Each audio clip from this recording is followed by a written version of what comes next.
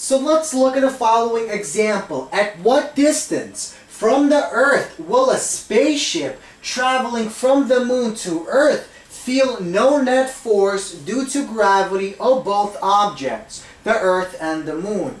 So let's suppose we have the following diagram. So we have the Earth, we have the Moon, and we have the following spaceship that is traveling directly from the Moon to the Earth along some horizontal. So let's say all these objects are on the same exact axis.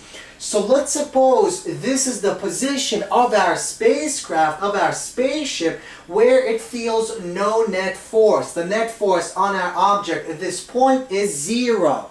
So let's choose our distance from the spacecraft to our Moon to be RSM, and the distance from our spacecraft to the Earth is RSE, where SE is simply spacecraft Earth and SM is simply spacecraft Moon.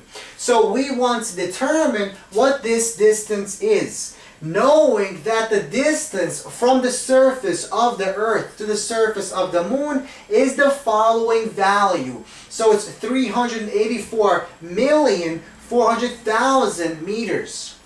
So let's figure out what the net sum, what the forces are on our spacecraft. So we have one force acting that points in the direction of the Earth, and that's the gravitational pull of the Earth on our spacecraft. At the same time, we also have the second gravitational force due to the Moon pulling on the spacecraft in the opposite direction. So let's choose going this way to be positive and going this way to be negative.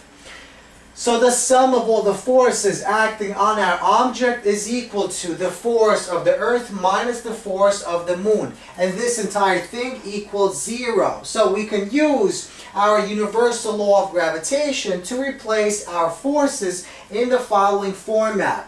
So this force is equal to the gravitational constant multiplied by the mass of the spacecraft m multiplied by the mass of the Earth divided by the distance, this distance squared, minus the gravitational constant multiplied by the mass of the object, our spaceship, multiplied by the mass of the Moon, divided by our distance between the spacecraft and the Moon squared. Now this equals 0.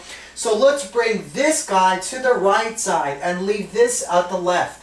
So we get the following result. Notice our masses and g's appear on both sides. So we can cross these out. And then after we rearrange our equation, we get the following ratio. So the ratio of this length to this length is equal to the square root of the mass of the Moon divided by the mass of the Earth. So these are constants, and we know what they are. The mass of the Moon is 7.35 times 10 to the 22 kilograms, and the mass of the Earth is 5.98 times 10 to the 24 kilograms. So we divide, we take the square root, and we get the ratio of this length to this length to be 0.111. So that means in order to get the other ratio, this ratio to this ratio, we simply subtract this number from 1.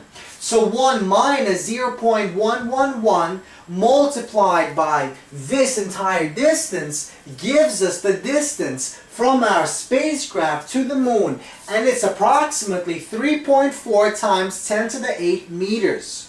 So when our object, when the spaceship is found this distance from the surface of the Earth, the spacecraft or spaceship will feel 0 net force.